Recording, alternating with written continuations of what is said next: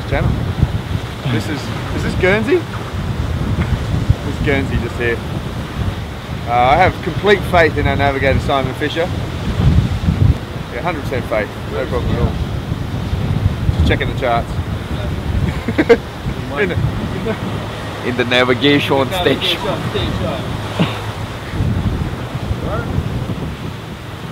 Lots of current. It makes us go warp speed. That's the magic carpet ride. A bunch of currents and rocks.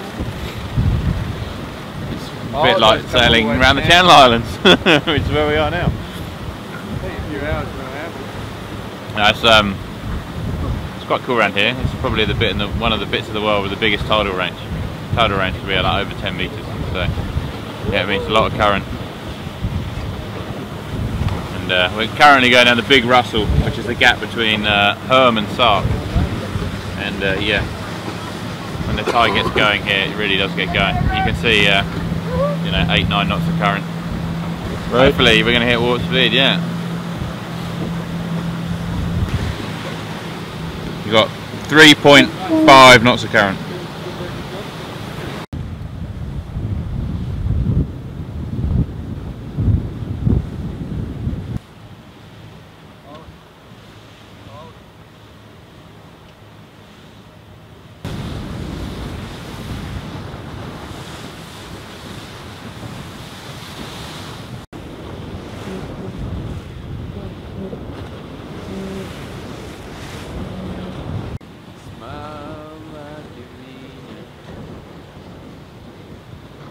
Still so far. Well, at 7 o'clock, or the latest weather models we got in were not quite as optimistic for the southern route, that's for sure. But those weather models did have us sitting in 4 knots right now, and we got 14, so 10 more knots isn't bad. But yeah, there's still a danger the guys on the north can go light, but I guess the danger remains that we can go light down here as well, so we just have to see what happens. I've got to sail a bit further around the TSS and come back again. It's a bit more complicated, so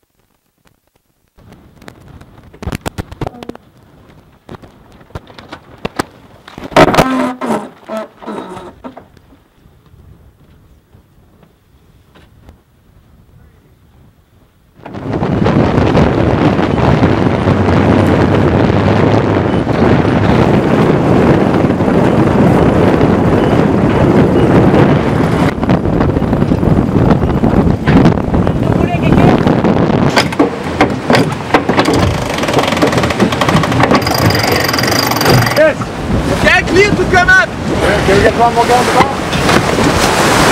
Yeah,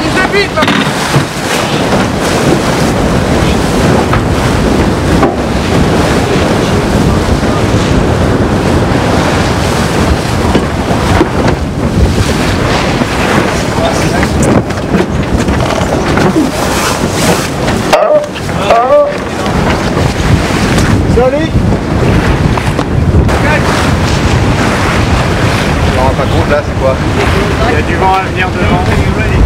And the last ranking we were first. We've been quite fast on the last few hours, but now no more wind. Stressful.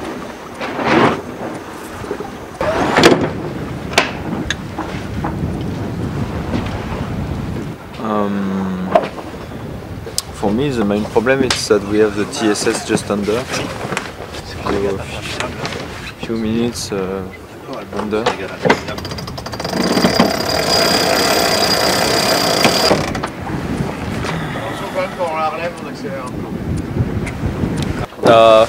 So it's hard to say. So far, the boat who are going to the north is leading, but later I think they will have better wind. But I hope so far we gain a lot because we choose to go from the north. But let's see after we pass, we get out from TST area. So close yet so far. White Cliffs of Dover, very famous. And yeah, we're just getting to the end of the southeast corner of England. We sort of joined the coast around Eastbourne, so we've had about 40 miles along here. And then we just head sort of northeast towards the end of the traffic separation, and then onto The Hague. So if we're lucky, we'll get there tonight. And don't know where the rest of the boats are, but they're on the other side. They're on the French side.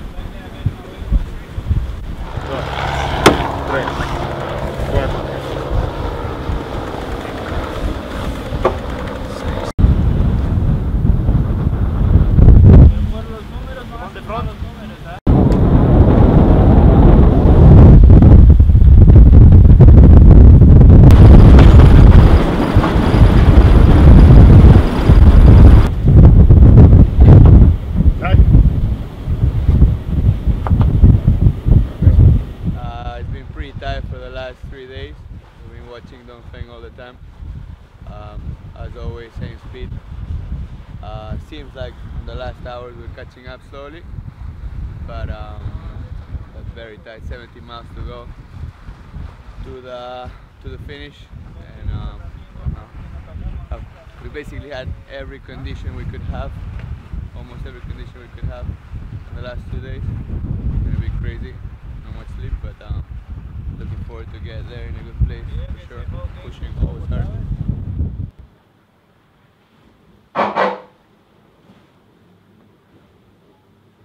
Can't decide whether they're French or Channel Islands. We can't see much, Will, but where on the map are we? That's Guernsey, right there, and that's the Isle of Sark, right there. I don't see much. Yeah, no, neither do I, so that's why I'm holding a chart. Thick fog. Someone found us. We've got about 6 miles to get through this gap, and then 21 miles to the Cap de la Hague, which is on the corner there at the Ocean Race, which is world famous for the 8-knot currents and overfalls, so plenty to go. Luckily the tide's with us.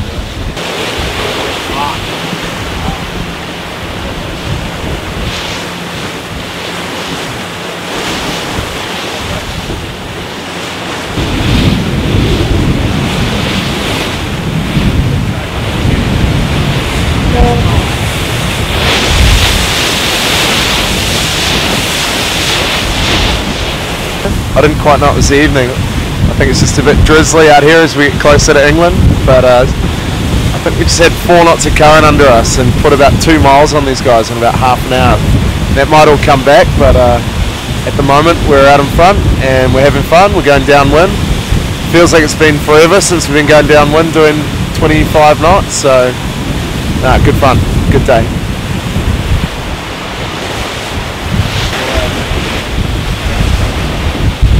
Which is 45 minutes. At this bit.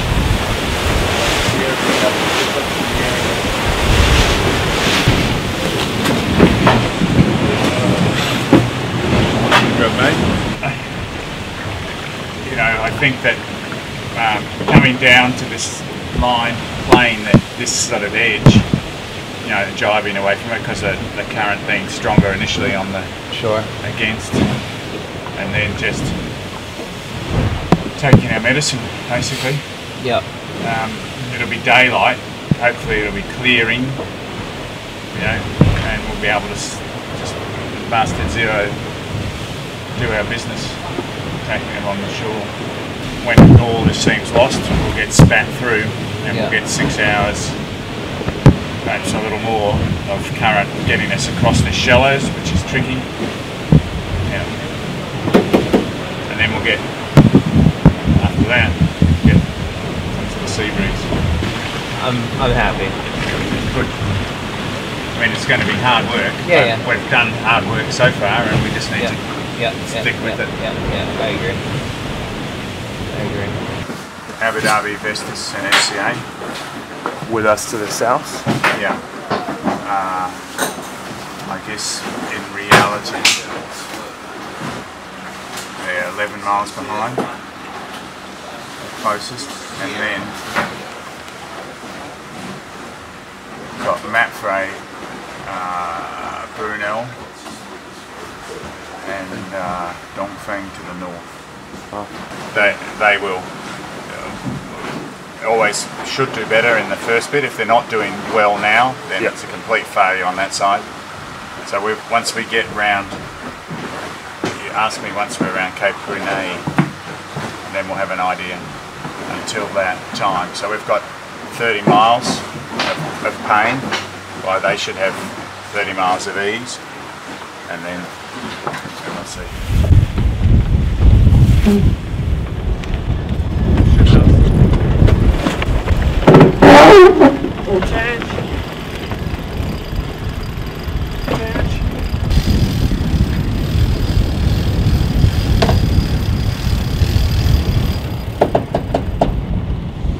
Yeah, certainly a busy night with a big split.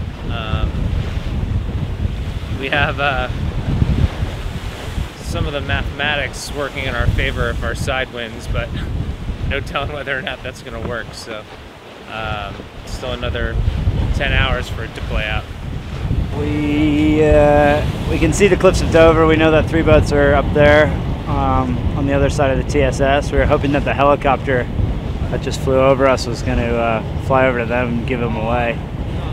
But at the moment, we just have to wait for the sked, and hopefully they're not just fetching along down the border of the TSS while we beat up the other side.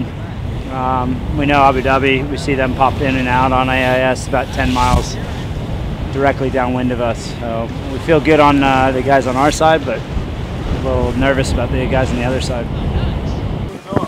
Put the right into the sheet. I'll get it when we can.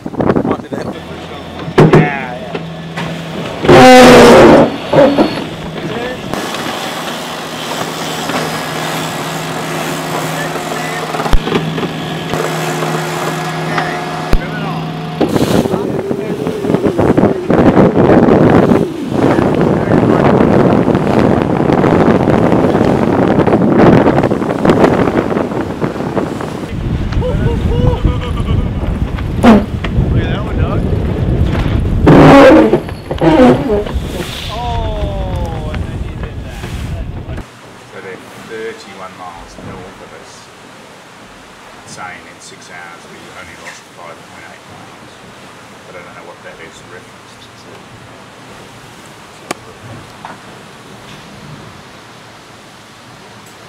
So they're not that far advanced, they're down here. And where are we? Yeah. Okay, so they're just north of us. Yeah. See, that's not. They're a bit further back than I thought they would be. Further back. Yeah. They're in straight line, forget the fact that they can't sail in straight line. Yeah. They're 19 miles closer to the finish. They're in 9 knots of wind out of 316. Okay.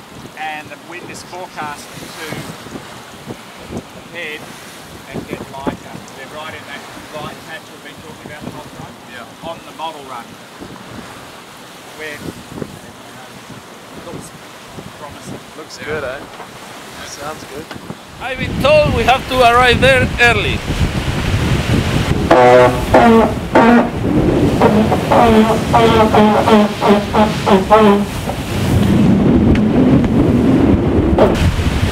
Let's do it then, no? Go fast. Almost there. 170 miles. My Dutch is shocking. Biedenballen. Kip. The chicken and donkey bell. Donkey bell. Sounds German. Right on.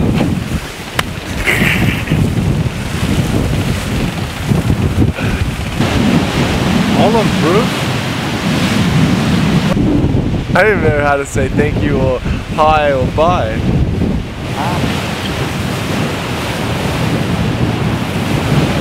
Pirates for the sailboat, sponsored by Brunel. What wonder what the tuck is doing with it. Fuck, just that shit though.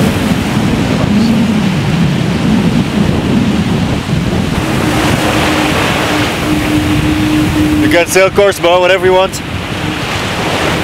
We're clear.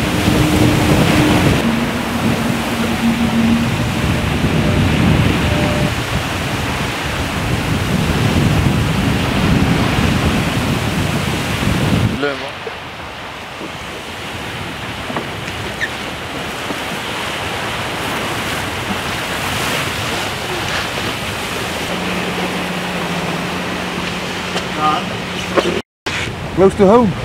Sort of. I mean Scheveningen. Yeah, exactly. That's home for you, no? Yeah. Where you feel more home, Scheveningen or here? Probably Scheveningen. I've been to more times than Dover.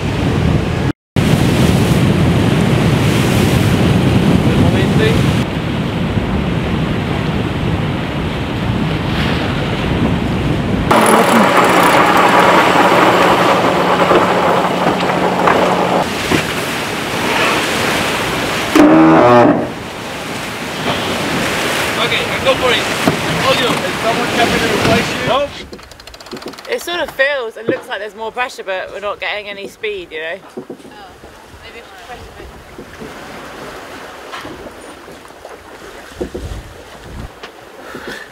bit. Tiring. I think everyone was really tired last night. Had a lot of jibes in the day, and then yeah, downwind. It's got quite windy, up to 25 knots.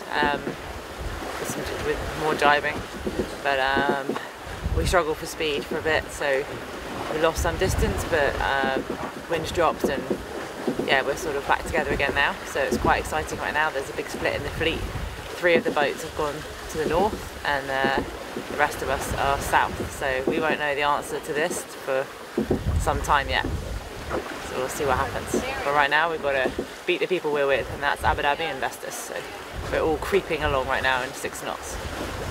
We're going 9 knots. Not much. Over behind us, no, in front of us, is a ZAM. And we've just come careering out of some nice 20 knots of wind running with the spinnakers on, and we're now going upwind and very little wind.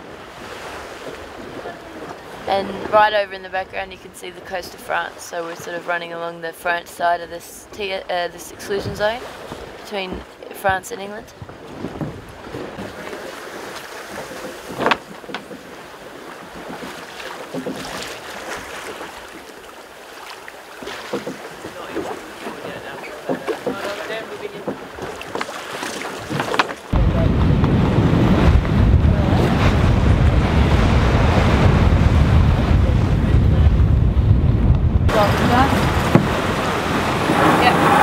Okay, let's go start.